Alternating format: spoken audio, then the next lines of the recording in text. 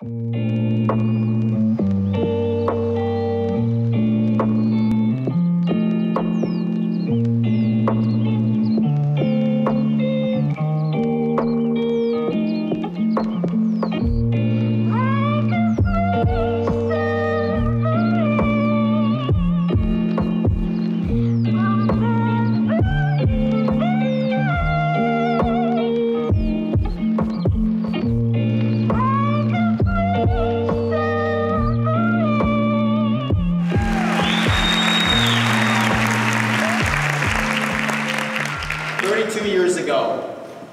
was born in Ghana, which is in West Africa, in a beautiful city, well known for how loud we can be, colorful, but hardworking people.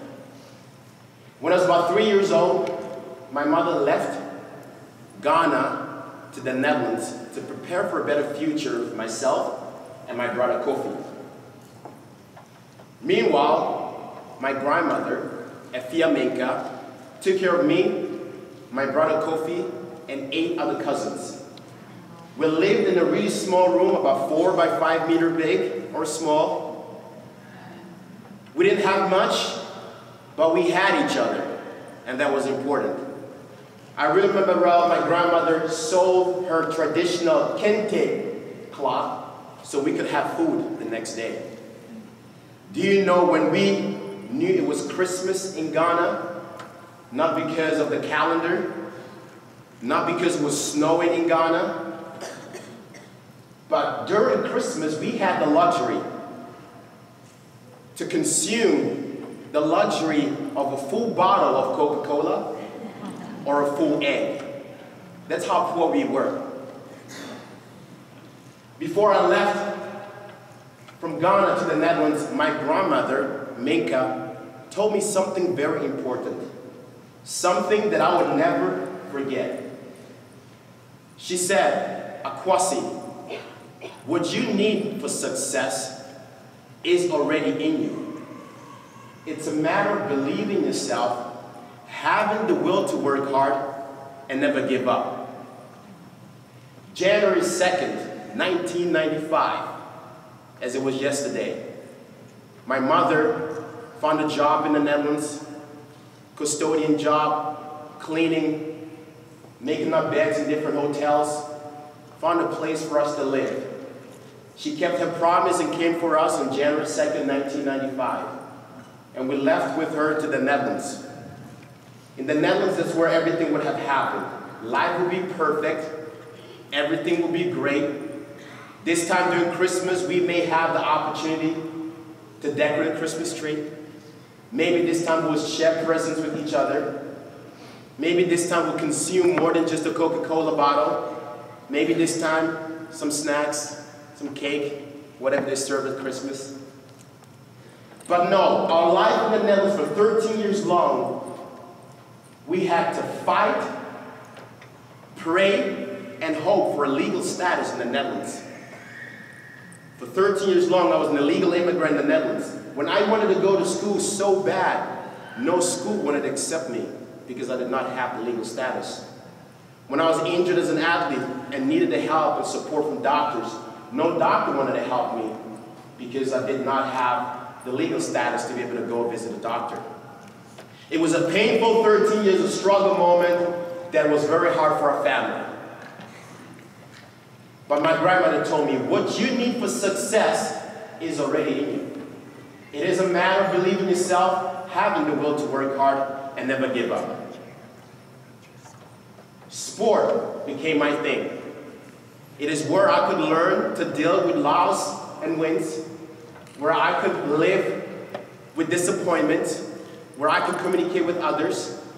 So I remember in 2000, I was 15 years old. A friend of mine, his name is Joel, lived in the neighborhood where I live. And he had won a medal at the track and field event. And he was bragging and showing everybody in the neighborhood how good he was. I had never won a medal before or had even a trophy in my closet. So I wanted to know what it feels like to be like Joel for one day. I wanted to know what it feels like to be a winner, to be a champion. So 18 months later, after I joined the club in the Netherlands, I won my very first gold medal at the age of 17 on the 200-meter sprints, and I was now the new Dutch champion in the Netherlands for going after Joel's goals. And now I can brag in the neighborhood myself too, of course. My coach, Sami Monson, was a very important person for me. In life, you need somebody to push you. You need people around you who support you, who believe in you, and this man did. I remember that he was giving me the directions, and I asked him, what do I need to do to be the best on and out of the field, and told me about discipline, how important that was. But he also told me about theory, the theory of the rabbit. And you wonder, what is that? It's a theory that has been part of my life. He described me as a rabbit in a cage, ready to escape away from lions. He wanted me to become that rabbit. Who are the lions? The lions are people that envy us sometimes, our haters, disappointments, dilemmas, stress, and in my case also the Dutch immigration office. He said, Akwasi, you are not a rabbit yet. As a kid, as a teenager, you were stressed, you dilemma, you're thinking about it every 3 months. They write you a letter that you have to leave the country, leave your mother, and that's what you think about. When you are in the blocks as a sprinter, your focus is not there. You are getting eaten by these lions. I want to become that rabbit so bad. So I left the Netherlands for the Stripes and Stars. And I went to the US, August 15, 2008 on a scholarship in Utah. Can you imagine, a kid from Ghana, Netherlands, Utah. I'm super grateful for that, where I could deal with my frustrations from the Netherlands. Because again, sports was like a coping mechanism for me. In 2012, I got very close. I got a call from the Netherlands to compete for them at the London Olympic Games, the 4x100 meters. Of course, I wanted that. I was excited. My dreams were going to become a reality in 2012. But something terrible happened. Something really terrible happened. As I was getting ready to compete and I was all ready to get qualified, I was part of the Dutch pre-Olympic team, I got a really terrible injury, a tendon injury. One that's really hard to heal. If you have tendon injuries on your Achilles or anywhere else in your body, it's really hard to heal because you need blood flow. So there goes my dream in 2012. I was not going to the Olympic Games in London. I was devastated because I've left the Netherlands to the US. I've left my family behind, my loved ones, friends, everything that I knew, my comfort zone I left behind to go after my dreams. So when I missed the Olympics in 2012, I was asked to do bobsled. Yes, a blind guy that goes into a thing that pushed that thing very fast downhill, about 80, 90 miles per hour, and I said they are crazy. And then of course I thought about the 1993 movie of Cool Runners. I said, if they can do it, I can do it. So I was then what you call the brakeman. I was the guy in the back. There you see me in the competition in Utah. And I'm the guy who pushed the sled really fast because of my speed as a sprinter. That's why I was recruited. People always ask me why you do bobsled. It's because of my speed. I had to push the sled very fast. The first 50 meters I have to jump in, and at the end I have to brake. I don't see anything, I go like that. Okay, I don't see anything, at the end I have to brake. Luckily I was good enough to brake so nobody died. Okay? So in 2013 I was part of the Dutch team, we did really well. In 2014 I got very close. I was going to make my dream become a reality at the Olympic Games in Sochi in Russia in 2014. We had 2 sleds from the Netherlands, but only 1 sled qualified. I was part of the B team, so I became a second alternate. I sit home until somebody got injured to fly into Russia, but nobody got injured. Luckily, I didn't know anybody to get injured, but maybe if I thought more about it, I should have used my African voodoo. But no, that's a joke. So that was my dream for the second time. This time my shoulders were down. I was looking down instead of looking up. My shoulders could not come up anymore. I was again devastated for investing so much time and effort into a dream that I've been having since I was 17 years old. And I didn't know what to do anymore. I needed a job because I've spent all my money in traveling around the world to become an Olympian. Because first you have to make the Olympic team before the Olympic team supports you. You have to support yourself. That's how it goes most of the time. So I was looking for a job. I wanted to get married.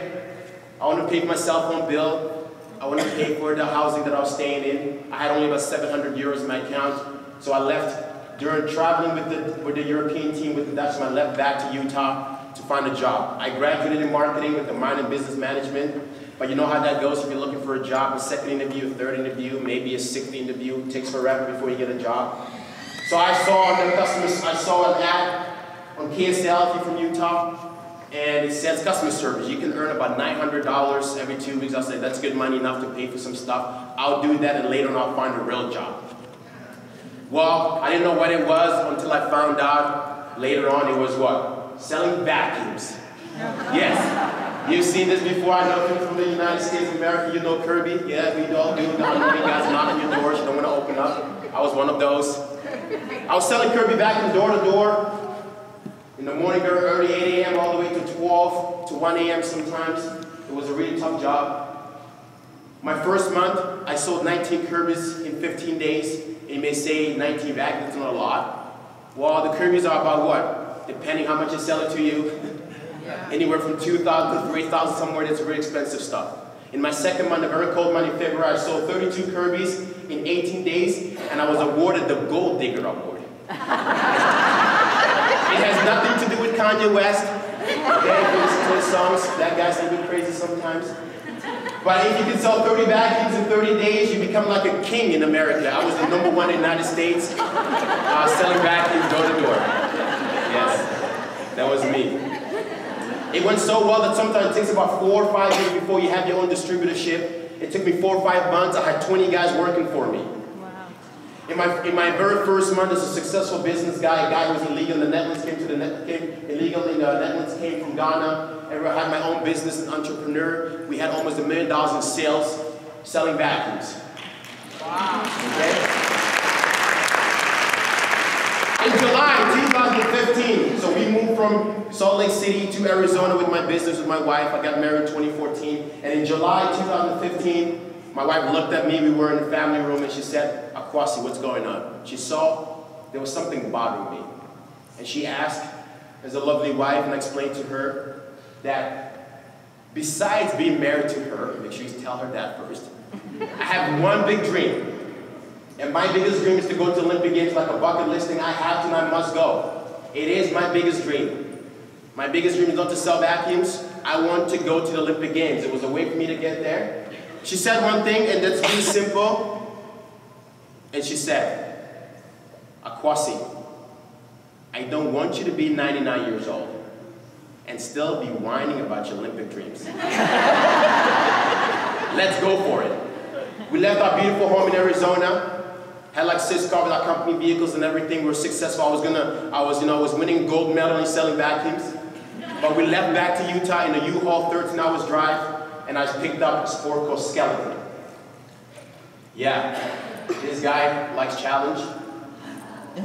And when I went to Utah, and skeleton came all about again because the same coach who recruited me in bobsledding told me that, again, this is more an individual sport, like 100 meters, 200 meters. I have control for my own life, and I can really push the sled really fast. So you still have to learn how to slide though. She said. That takes like 4 or 5 years.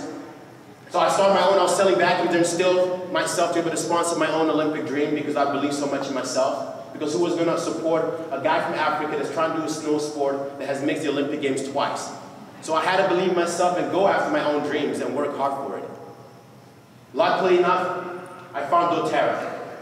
I was already using the oils before I even talked to dōTERRA because my family, my wife, they use the product a lot. And I was looking for a company who would support me to help me go after my dreams. And dōTERRA helped me get there. Not only did they guide me through different steps, how to use the product to be successful as an athlete, but they guided me through dōTERRA to me is like a career lifeline.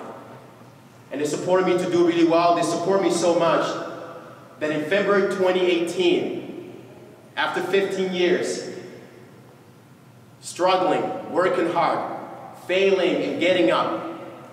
After 2 injuries, after missing the Olympic Games twice, there I was in Pyeongchang, South Korea, with the flag of my country. To be able to be that little kid from Ghana, to be able to wave the flag of my country very high was a very special moment for me. A flag that a lot of people have fought for and died for. Is that I, Akwasi had the opportunity and privilege to walk in the arena as the first skeleton athlete ever from Ghana out of 29 million people, as the second Winter Olympian ever from my country, as the first black male skeleton athlete ever from the history of the Winter Olympics, as the first from West Africa. There I was, competing and fulfilling my dreams. So with the help of dōTERRA, I was able to fulfill my Olympic dream as an athlete, to keep myself healthy as well and go head first.